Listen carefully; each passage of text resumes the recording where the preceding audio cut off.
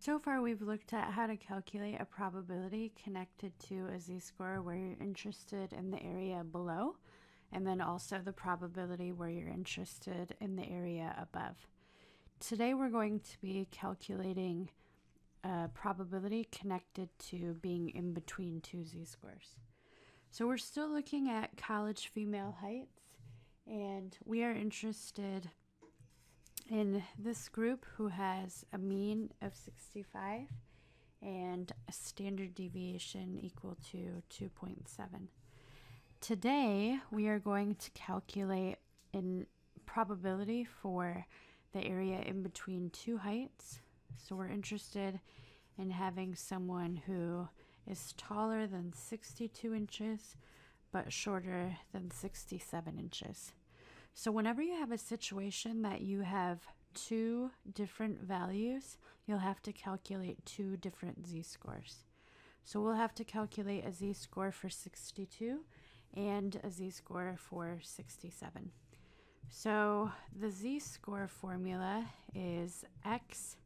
So right now our x is 62 minus mu, which is 65. So you're measuring distance from the mean in units of standard deviation. So we're dividing by 2.7. So I have 62 minus 65, and then we'll divide that by 2.7. So our z-score is negative 1.11. The negative is legitimate because it is telling us that it's below the mean.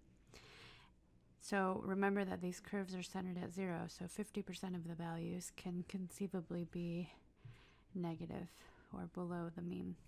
So then we'll also calculate a z-score for 67, so that will be our x minus 65, which is mu, and we'll divide that by 2.7, which is sigma. So we have 67 minus 65, and then dividing that by 2.7 gives us a z-score of 0.74. So now we can write this probability into standardized values. So 62 is becoming the negative 1.11.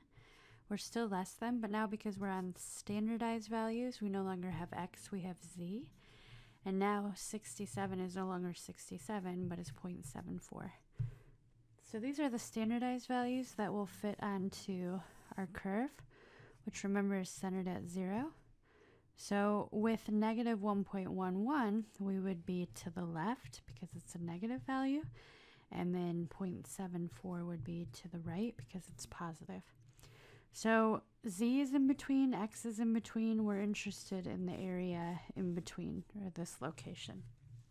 So remember, when you're using the calculator to find these probabilities, you're going to go second and then vars, and you do normal CDF, and it wants the lower bound or where the highlighting starts. So here that would be negative 1.11, and then it wants the upper bound or where the highlighting ends. So here that's 0.74.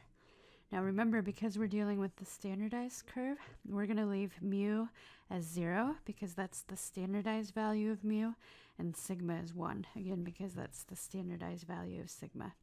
So we'll paste, and then we go out to our main window, push enter again, and we see that the area that we've highlighted here is equal to 0.639, or essentially our probability of somebody having a height between 62 and 67 inches is 63.69%.